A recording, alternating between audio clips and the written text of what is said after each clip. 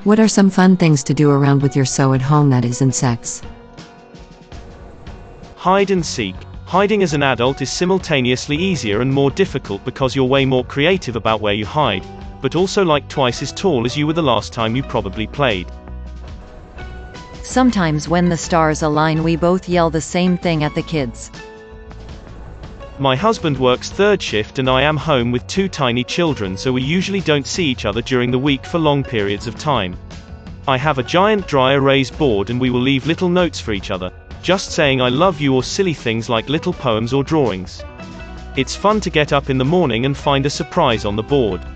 For Valentine's I wrote him a dirty haiku in his card and I woke up to this on the board. Roses are red, violets are finer, if you suck my dick I'll lick your vagina. I like to purposely misunderstand her in ridiculous ways. She might ask me to bring up her post-it notes from downstairs, so I'll say no worries and bring up the toaster, then very seriously ask her what on earth she wanted that for. When she asked for her car keys and I dragged up the Christmas tree was probably the highlight. Edit. For those wondering, the car keys had a USB on the key ring. You should have heard her when the Christmas tree started coming through the bedroom door. Play board games, or cuddle up on a couch watching movies, or spending a day in the kitchen cooking a massive meal just for the sake of it. We sometimes get a little crazy and hold hands. When my partner and I moved house, we found a small Yoda figurine while we were unpacking. Neither of us had ever seen it before. It is now the surprise Yoda, and we take turns hiding it around the house for the other to find, discover. When it is located, the person who found it shouts, "UDDDAAAAA," laughs, and then hides it again. I live surprise Yoda. Edit. Mistake did I make? Both live and love the Yoda I do. Edit 2 an incomplete list of places where Yoda was hid, asterisk atop a weeping angel, asterisk inside a box of tea, under the cap on a can of hairspray, inside a packet of wet wipes that had been taken to a festival, inside a packet of cigarettes, standing in the eye socket of a painted animal skull, within the rib cage of a small, rubber skeleton. Strangely, some of the best places have been in plain sight, but situated somewhere that your eyes just move over, so that when you do notice it, it's extra baffling that you didn't see it before. We play fight and wrestle sometimes, but that sometimes ends up in sex anyway. Read books. Play Overcooked. Edit. Reading together. Imagine sitting quietly with your so each reading something.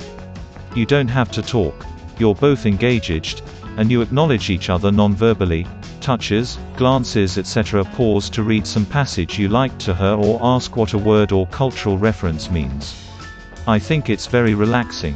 Recently she was reading The Three-Body Problem, which I've already read, and I was thumbing through Rick Steves' Spain because we're going to Madrid to climb in a few months. I recall a movie quote that escapes me where someone is explaining how a good test of a relationship is comfort in being able to just shut the beep up and relax in silence. Maybe someone can help me remember. And Overcooked is absolutely stressful, but that stress doesn't have to be bad.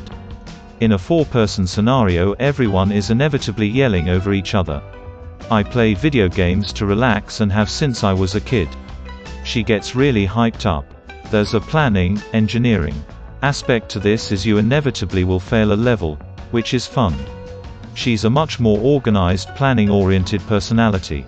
I have noticeably higher mechanical skill at a PS4 controller and I can watch what she's doing and still throw chicken into pans across traffic. It's fun to blame each other for beep up, but nobody really takes the game too seriously. Also all of this is actually just foreplay anyway. Pillow fort, with subsequent break-in of said fort because no girls allowed. Then let her stay because I guess she's not so bad and #X200B.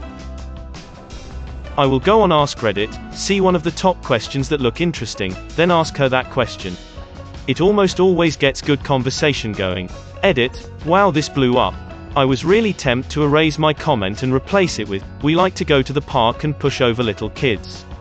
Thought it would be funny, especially seeing all the "oh we do that too" comments. But I don't know if mods would ban me or not. My fiancé will do something completely normal and playful like a little poke or shake or something and I'll go completely limp like I'm dead, and every single time he laughs so hard and goes, "OMG stop, I know you're faking it, stop," while laughing. It'll go on for sometimes 3 or 4 minutes until he tickles me or I peek open my eyes or he catches me smiling and yells dead people don't smile. It never gets old and I do it every now and again cause it's so much fun. Put on some lively music and dance, even better if neither of you know how. Buy a ridiculous number of novelty rubber ducks and hide them all over the home. Never stop, even if it ends your relationship. I regret nothing. My GF and I have a movie list. The idea is this. I have a list of movies I love that she hasn't seen and she is one of movies I haven't seen. We take turns showing each other a movie. I had her watch Howl's Moving Castle with me, she loved it. Next up is Spirited Away. Her movies tend to be more chic flicky, but I still enjoy watching them with her. Plus we've expanded to shows and she's got me into GOT which I could never get into on my own.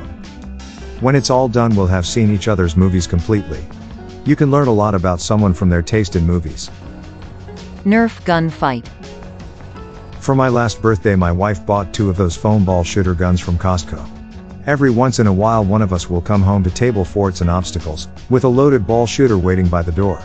I love her, she's awesome. Last night before bed, we made shadow puppets on the ceiling using a phone flashlight in our hands.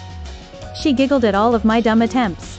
My awful duck puppet led her to do a spot on Donald Duck impression that I've never heard her do before. Made me laugh hard. I'm a little late but my wife and I since we got married will play cards together. The loser of each round has to pick up, clean 10 things. At the end we've played some games together but also got a lot of cleaning done. Edit. Thanks for the silver. The ultimate game is getting more calmer than my wife. Edit. Gold. I may never need to clean again. Thanks. Do the 36-ish questions that make you fall in love. I think you can find the list on the NYT or anywhere online probably now. Playing games together. Anything from board games to card games to video games to sports, etc. Edit. It's 5:30 in the morning and my phone is blowing up. Let me get my sleep you cheeky tarts. JK, thanks for all the likes, angelic face. Find a board game the two of you like to play together. It helps if it has a theme you both or expansions that make it an ongoing thing. My boyfriend and I love playing the Arkham Horror Living card game together and it's become a constant activity we can turn to. We have yet to replay a scenario because new chapters to the story keep coming out. Read. I like to read out loud and don't get the chance to do it often enough, so while my boyfriend plays games on his computer to wind down in the evening, I read out loud to him. It works for him when he can focus on the game and the story, like listening to an audiobook or podcast in the background, but maybe not the best if multitasking isn't your style. Cook together. Find something that you both like that isn't too involved and make a night of cooking or preparing if you work and need more of a crock or Instapot option, and eating with one another. If possible, not on the couch or in bed, but at the table. Feel free to dress you. The table too, put a candle on there. Even if you cooked hot dogs together, make it the fanciest damn hot dog dinner you ever did see. Multiplayer video games can be fun too. I'm not a huge gamer myself, at all. Hand-eye coordination is beep, but my boyfriend got a Switch recently and took the time to teach me to play Super Smash, and then we played together for a little while. Pop in a movie you've both seen before and enjoy your own running commentary as it plays. Crack jokes, make comments, and enjoy the movie all at once. Learn a new recipe together. Just got a new pasta maker and we're gonna learn to make pasta, lasagna plates and noodles from scratch. A little music in the background and voila. And #X2OOB, you learn a new skill together, which you also get to eat. I found try not to laugh videos much more fun with my so. Basically everything. I love that guy. Have a 4-hour-long argument. Tidying up the home. May your day be filled with joy and happiness. And please remember to like, share, and subscribe for more quality content every day.